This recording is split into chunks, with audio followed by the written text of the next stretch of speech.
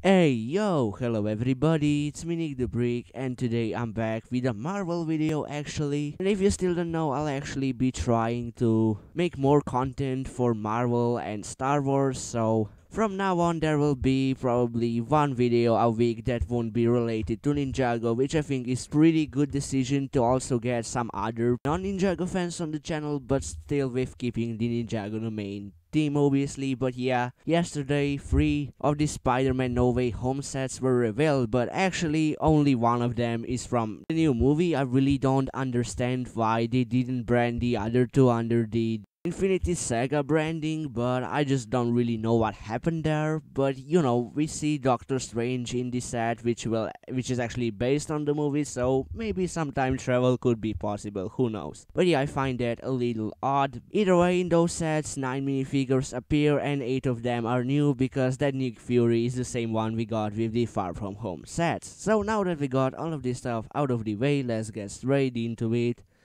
So at number 8 we got the MJ minifigure, and personally I'm not really too sold on this one. This might be an unpopular opinion, but I actually think the one from Far From Home was actually a bit better because this one has just a giant hairpiece, which I don't really think it fits the character at all. I don't know, I'm just not a fan of that hairpiece in general, so I just don't like when they're using it with the figures, but that might be just me. Also no leg printing, so yeah, still a pretty cool figure, but could have easily been better.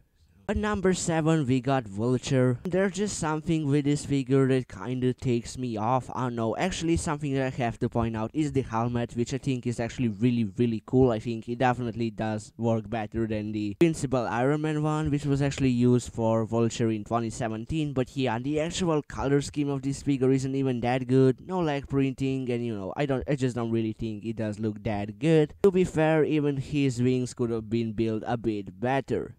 At number 6, we got Wong, and personally, I just don't really see what's going on with this figure. He just looks very different. He's rocking that yellow jacket, which doesn't really fit the character. I mean, there are just so many confusing things about this figure. It even looks a bit younger, so maybe it's the best version of Wong, but again, we just don't really know anything about plot of the movie at this point, so I can't say anything. It would totally make sense. Overall, I think all of the prints for this figure are actually very sweet. Personally, I just don't imagine Wong to look like that. Number 5, we got Mysterio, and I'm just pleasantly surprised by this one. I just really didn't imagine that they will actually upgrade the Far From Home Mysterio, which looked very good in the first place, so I'm just really satisfied they did that as well. Might not feel necessary, but hey, I'm just glad that Lego is putting a lot of effort in Marvel, so that is pretty epic. I also really love that it is using the blue fishbowl piece, which definitely does look a bit more accurate. Same goes for the golden torso. That's also something that I noticed Far From Home Mysterio figure didn't have that, but in the movie I think it's pretty clear that his torso is very well gold. Number 4, we got Doctor Strange, and you might think this is a bit low placing for this minifigure, but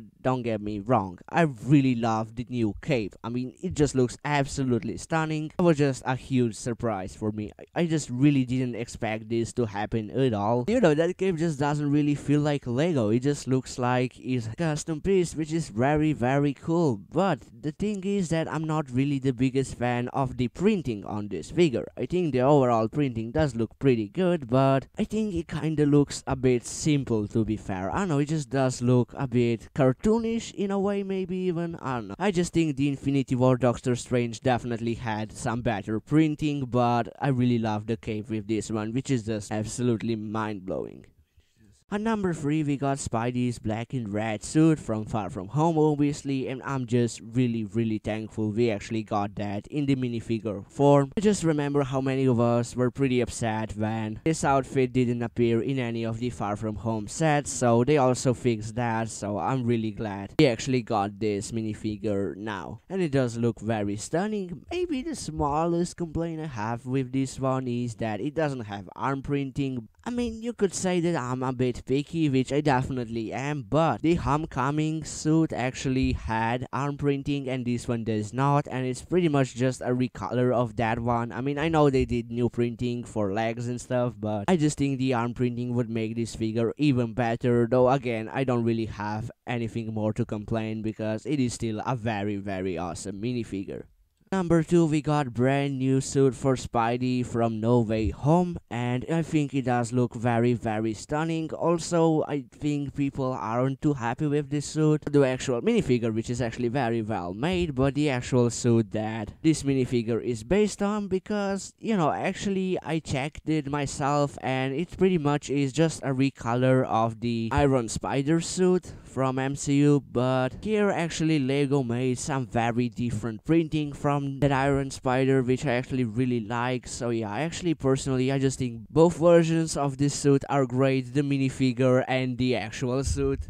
But yeah, that's obviously just some controversy going through the community right now. Number 1, we actually have the gold and black Spider-Man suit. And the funniest thing about this one is that it isn't canon to pretty much anything. In MCU, we just don't see that outfit at all, but do you mind? I mean, it does look mind-blowingly amazing. I think the color scheme is just very awesome. I actually think black and gold is one of the best color schemes for Lego minifigures, so this one is definitely no exception.